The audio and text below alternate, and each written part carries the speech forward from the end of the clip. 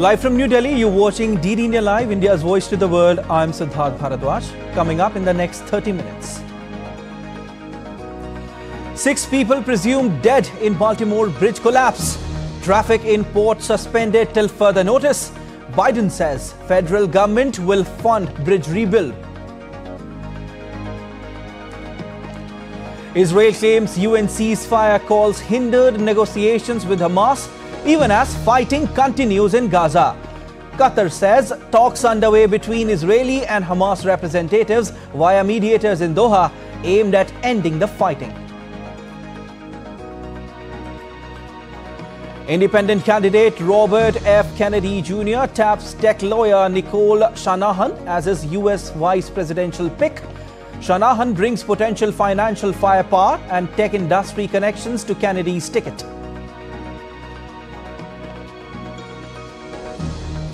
Last day of nominations for first phase of India's general elections. 102 constituencies across 21 states will go to polls on April 19.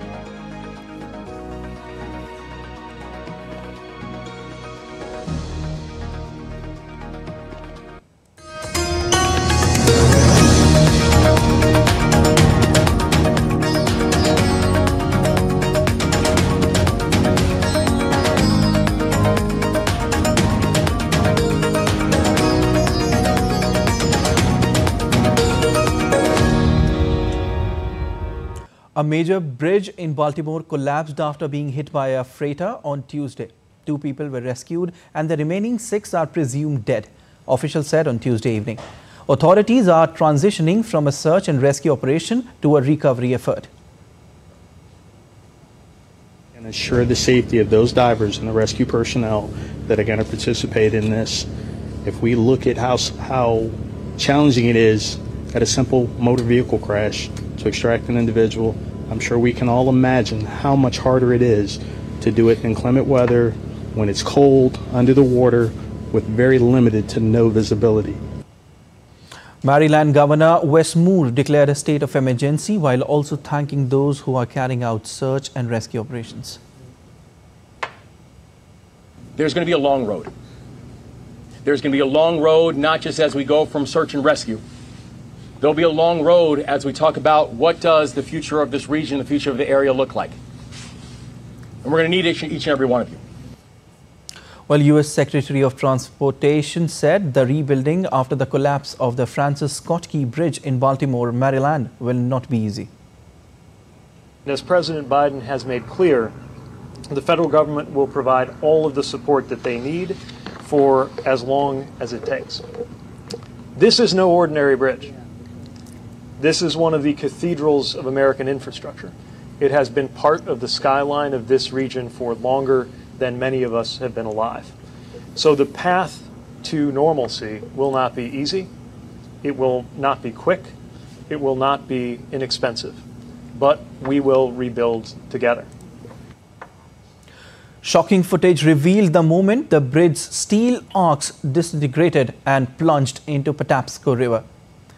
The vessel appears to have crashed into one of the supports of the Francis Scott Key Bridge. The ship caught fire and thick black smoke billowed out of it.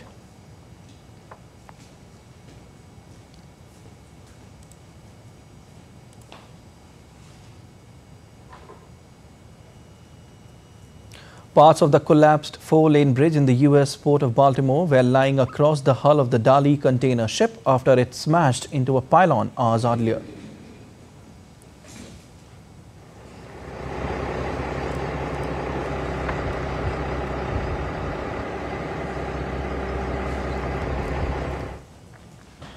U.S. President Joe Biden has convened a meeting with the senior members, taking a brief on the collapse of Baltimore's Francis Scott Key Bridge. In the meeting, U.S. President has directed administration to ensure every federal resource available to respond to this terrible incident. Attention that federal government will pay for the entire cost of reconstructing that bridge, and I expect the Congress to support my effort. This is going to take some time. The people of Baltimore can count on us, though, to stick with them at every step of the way until the port is reopened and the bridge is rebuilt. India extended its condolences to all the affected in the Baltimore bridge collapse incident, putting it on social media platform X. A heartfelt condolences to all affected by the unfortunate incident, an accident at the Francis Scott Key Bridge in Baltimore. For any Indian citizens that may be affected, require assistance, the Embassy of India has created a dedicated hotline.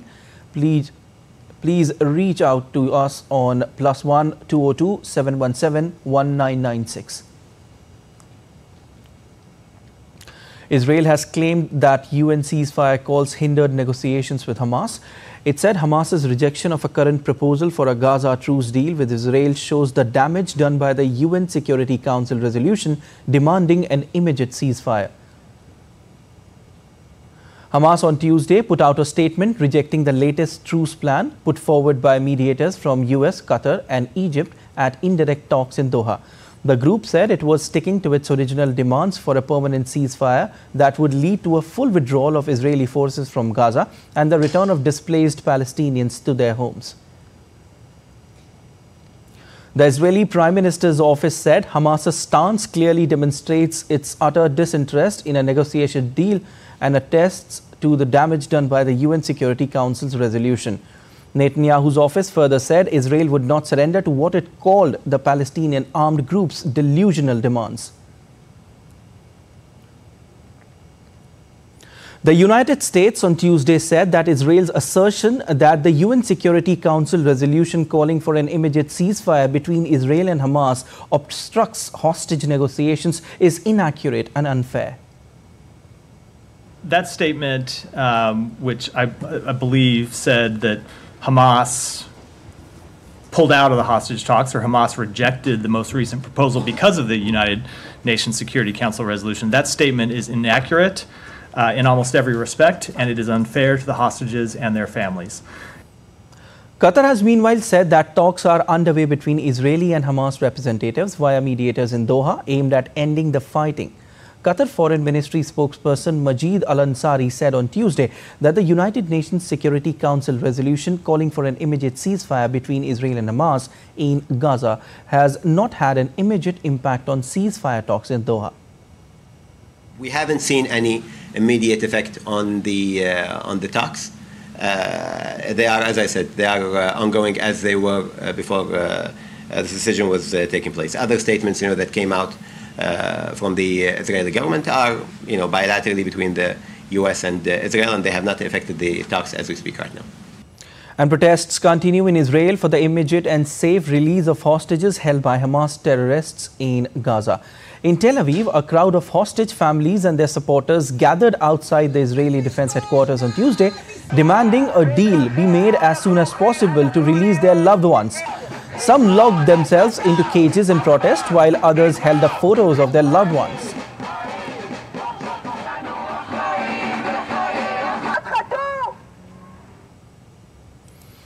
U.S. presidential candidate Robert F. Kennedy Jr. has announced Silicon Valley lawyer and philanthropist Nicole Shanahan as his running mate. Kennedy named Shanahan the ex-wife of Google co-founder Sergey Brin at a campaign event that included attacks on the pharmaceutical industry and COVID lockdowns. With the choice, Kennedy bypassed better-known potential candidates, including National Football League star Aaron Rodgers. Kennedy is backed by 15% of registered voters versus 39% for Biden and 38% for Trump. The Democratic National Committee and many political strategists say Kennedy's campaign could be a spoiler in the 2024 election that would help elect Trump. Venezuelan opposition leader Maria Corina Machado confirmed that she will remain on the electoral path to the Venezuelan presidential elections on July 28. However, Machado did not explain how she would do this, given the inability of her party, Democratic Unity Platform, to register its new candidate, Corina Llores. Llores was chosen on Friday following the disqualification of Machado from running for public office and elections until 2036. The registration period for presidential candidates began on March 19 and ended on March 25th. Machado has faced increasing political repression from the government of President Nicolas Maduro, which has accused her of having links to an alleged anti-government plot. Another opposition candidate, the governor of Zulia state, Manuel Rosales, said that it is committed to the electoral path even under the worst conditions and rejected the option for abstention. Now, thousands of people protested in Budapest near Parliament on Tuesday, demanding the chief prosecutor and Prime Minister Viktor Orban resign after former government inside accused a senior aide to Orban of trying to interfere in graft case. Protesters marched from the chief prosecutor's office towards Parliament. Peter Maguire earlier published a recording of conversation with Judith Varga, then his wife and Hungary's justice minister, in which she detailed an attempt to remove certain parts from document in graft case. The case is centered on former Justice Ministry State Secretary Pal Wallner, who was charged in 2022 with accepting bribes. Both have pleaded not guilty. Prosecutors are seeking jail terms for the pair. Prosecutors said in a statement they would analyze the tape and further evidence would be collected. Ukraine's President Volodymyr Zelensky has replaced the top security official in new reshuffle on Tuesday. The Ukrainian president dismissed Oleksiy Danilov, Secretary of Ukraine's National Security and Defense Council, and replaced him with Alexander as Chief of Foreign Intelligence, according to decrees published on the presidential website. Oleksiy Danilov, the outgoing Secretary of the National Security and Defense Council, had held his position since October 2019, just months after Zelensky took office. Zelensky, speaking later in his nightly video address, said Danilov was being transferred to new duties and said that the strengthening of Ukraine and the renewal of the state system in all sectors will continue. I appointed Alexander Litvinenko as the new Secretary of the National Security Council. He will combine his experience of leading the Foreign Intelligence Service with the task facing the National Security and Defense Council of Ukraine. In general, I expect the strengthening of the strategic capabilities of our state to predict and influence the processes on which the national security of our state depends. Національна безпека нашої держави. And Ukrainian railways supplied warm meals to Kharkiv residents on Tuesday as much of the eastern city has rolling power blackouts after Russian strikes hit energy infrastructure. The attacks, the biggest of which came on Friday, have caused major damage to generating and transmission facilities. In the northeastern border of Kharkiv and parts of southeastern Zaporizhzhia region, 200,000 residents have gone without electricity since last Friday's attacks.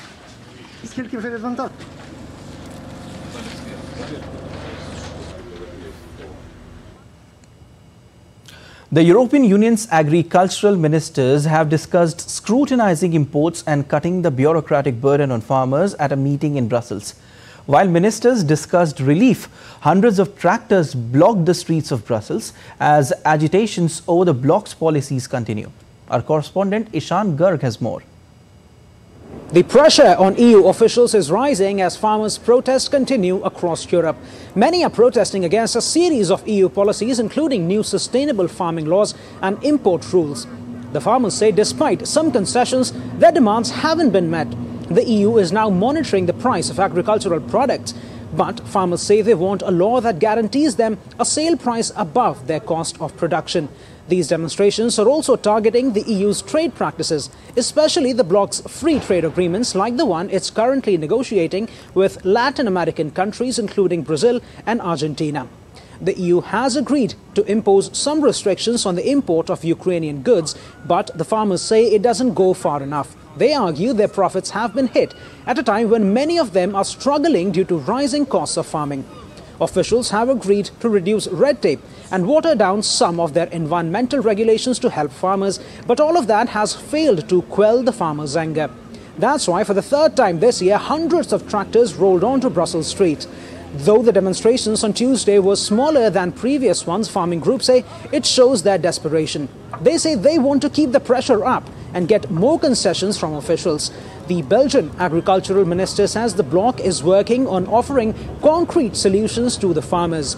There are concerns in Brussels about the farmers' movement being capitalized on by right-wing groups in the upcoming European Parliament elections in June. And that is why officials are hoping to pacify the protesters before then. Ishan Garg in The Hague, reporting for DD India. Belgian farmers jammed Brussels' European Union district with about 250 tractors on Tuesday ahead of the meeting of the bloc's agriculture ministers. Protesters poured dirt, threw beets and sprayed manure, with police answered with water cannons and tear gas at the protest. The farmers say more should be done to ensure fair prices and move away from export-oriented free trade agreements.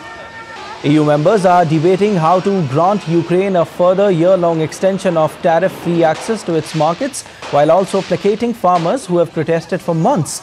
Spokesperson of Belgian Farmers Union, Fugia, said the protests intends also to send a message to society in the light of upcoming European elections in June. And still to come on this edition of DD India Live. Election Commission of India deploys resources to educate every Indian voter as Lok Sabha polls approaches near.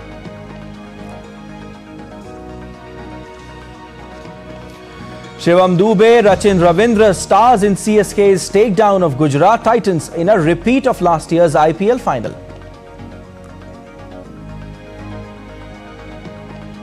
And Sunil Chhetri's 150th game for India ends in loss as they slump to 1-2 defeat to Afghanistan at home in FIFA World Cup 2026 qualifiers.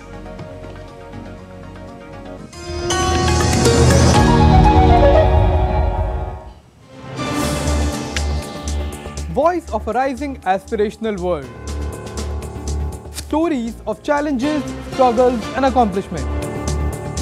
A world battling conflict, hunger and poverty. Embracing growth, development, science and technology. A voice of progress, a voice of unity. Watch Voice of the Global South with me, Akshay Dongre, only on DD India.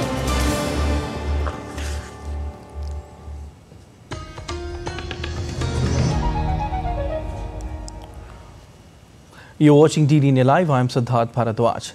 Let's get you the latest on what's happening in India in the run-up to the world's largest democratic election.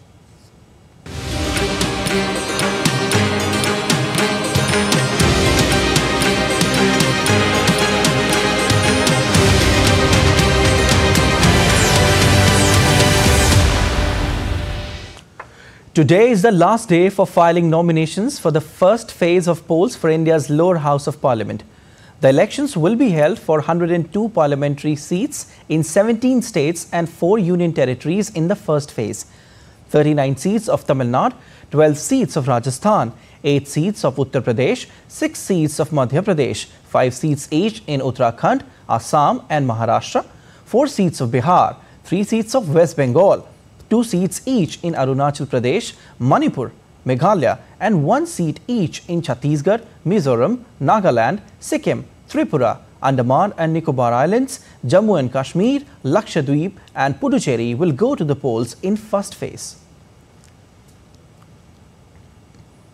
And the BJP has released the list of 40 star campaigners for Madhya Pradesh in the run-up to the Lok Sabha elections. Prime Minister Narendra Modi, Party Chief JP Nadda, Union Ministers Amit Shah, Rajnath Singh, Nitin Gadkari, Jyotiraditya Scindia and Smriti Irani. Chief Ministers Mohan Yadav, Madhya Pradesh, Yogi Adityanath, Uttar Pradesh, Himanta Biswa Sarma, Assam, Vishnu Deo Sai, Chhattisgarh and Bhajan Lal Sharma, Rajasthan and former Madhya Pradesh Chief Minister Shivraj Singh Chauhan are among the star campaigners for the party. Well, the Congress party unveiled its 7th list of candidates for the upcoming parliamentary elections. The list includes 4 names for Indian state of Chhattisgarh and 1 from India's southern state of Tamil Nadu. The 4 Congress candidates from Chhattisgarh are Devinder Singh Yadav from Bilaspur, Biresh Thakur from Kankar, Shashi Singh from Surguja and Dr. Menka Devi Singh from Raigad. While for Tamil Nadu, Advocate R. Sudha has been fielded from Mayiladuthurai. Senior BJP leader and India's Union Minister Nitin Gadkari is seeking his 3rd term for India's lower house of parliament. He will contest polls from Nagpur constituency in Indian state of Maharashtra. Congress party has fielded Nagpur West MLA Vikas Thakre as candidate from Nagpur constituency. In the first phase, Nagpur Gadchiroli Chimur Bandara, Gondia, Chandrapur and Ramtek will go to polls in Maharashtra.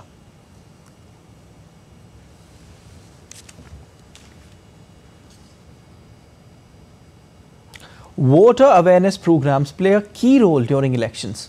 It aims to guarantee that individuals are aware of their right to vote and that they use it responsibly. Here's a report.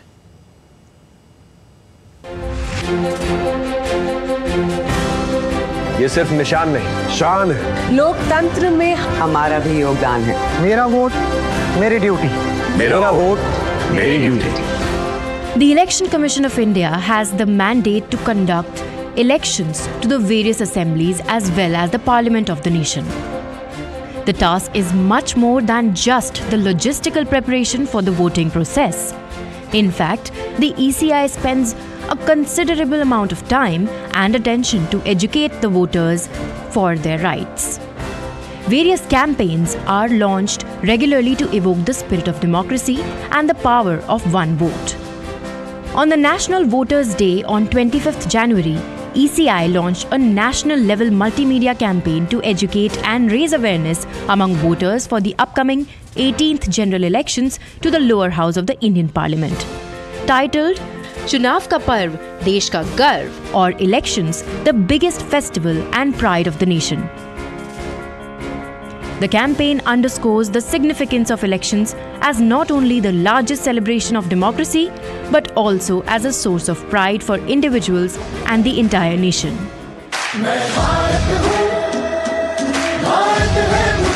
To fuel the spirit of voting even more, an anthem was also released by the Election Commission of India's Systematic Voters Education and Electoral Participation or SWEEP program to enhance participation from all categories of voters under the organization's motto, No Voter to be Left Behind.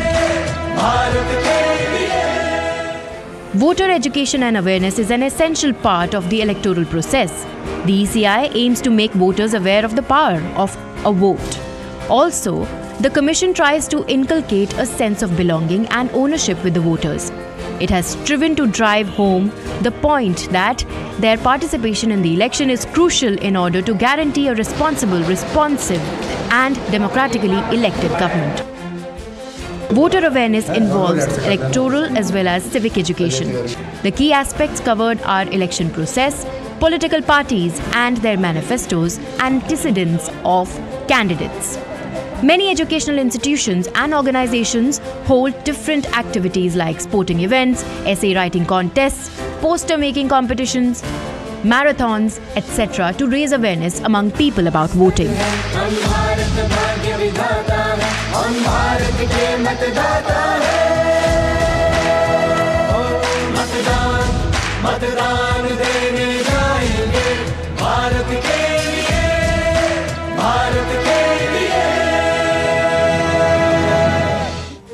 Various awareness efforts make the electoral process a national festival of celebrating one's choice and every citizen's understanding of their right as voters.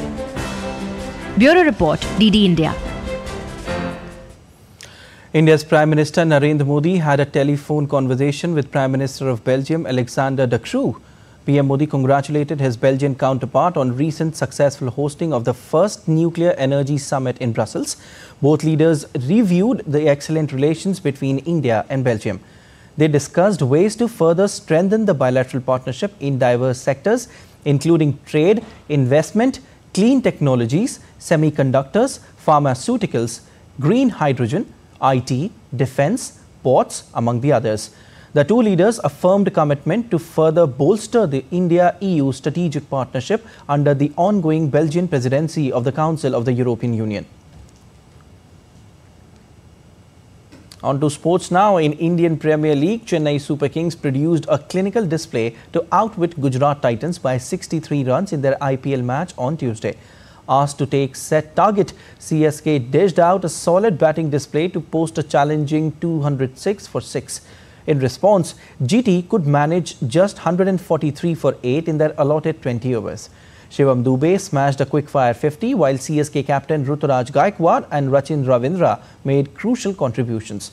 Deepak Chahar, Mustafizur Rahman and Tushar Deshpande took 2 wickets apiece as Chennai Super Kings made it 2 wins out of 2.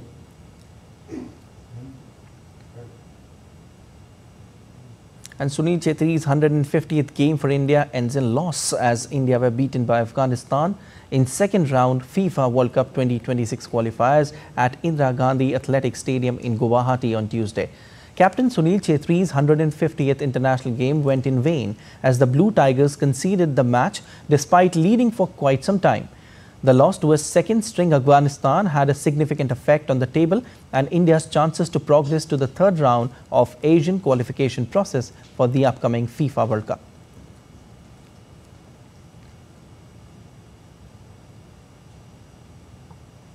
Giant monsters Kong and Godzilla are back in a new movie titled Godzilla x Kong, The New Empire, after 2021's Godzilla vs. Kong. The movie sees the return of the two titans not as adversaries but allies.